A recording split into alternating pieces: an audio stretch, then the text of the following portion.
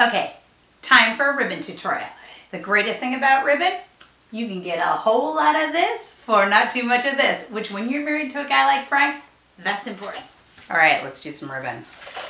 So I'm gonna cut them about that long. It's probably 20 inches, 24 maybe. I'm gonna start below this one.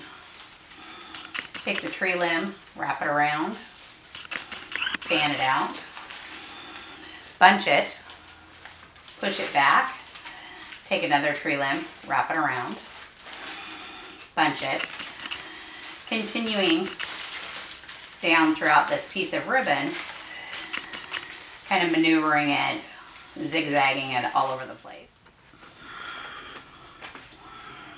All right, so I'm gonna find a place in here that works and start with another piece. Kind of fold this piece up so it covers that and then kind of wrap it back so it makes a little loop, and then use a limb to secure it, and then you can come back and poof it up. Just do that as you work down the ribbon. And I'm going to kind of go diagonal, so I'm going to tack it over here.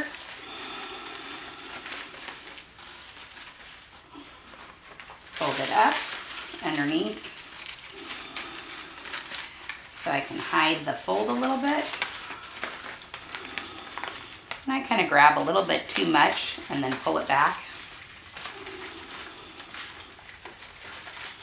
And when you get to the end, you can leave it out, or you can tuck that one back in, just depending upon, make it random, make it look like free flow. Once you have the tree decorated and you've put some ornaments in, you might look and decide that maybe you want to put some more fabric in, or some ribbon, whichever you use.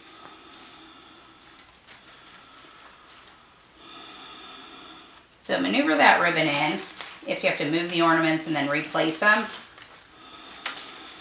then you get things exactly where you want them, and it gives you the overall look of what you're going to want in that tree. Which I don't really know. I mean, I'm just doing whatever and then just trying to sound really smart about it. But come on, y'all know I'm just faking it.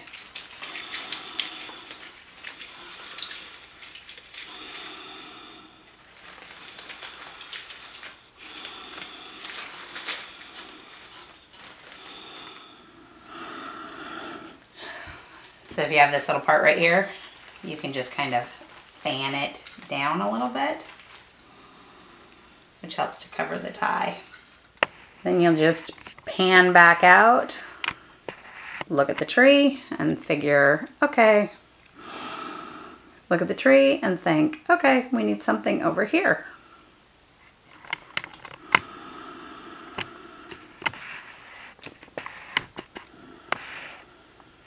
So let's do one there.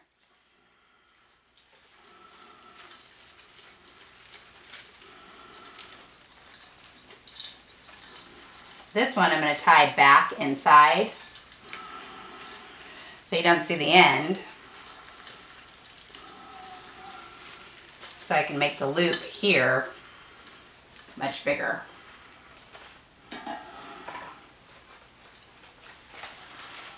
Whoops, I gotta go back and tie that one.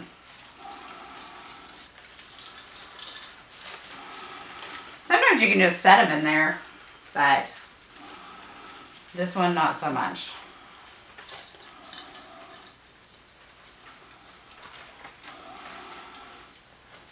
And then you'll double it up.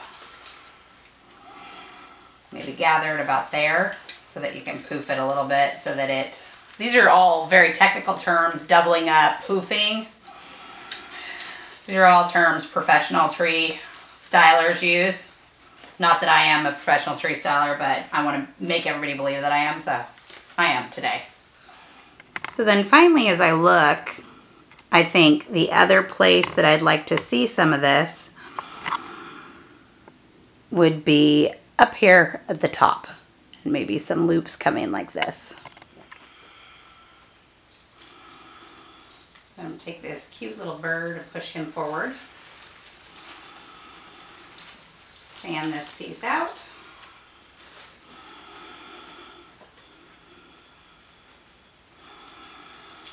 Pull this piece back and start working the ribbon down. Take my cute little bird from back.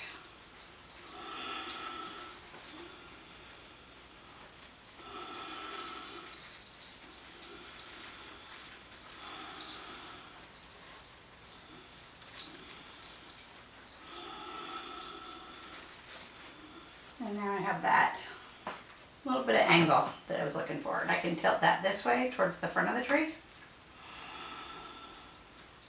So now I've just turned that piece a little bit more towards us. Now when I pan out and look down, it looks pretty consistent. So that's it. It's that simple.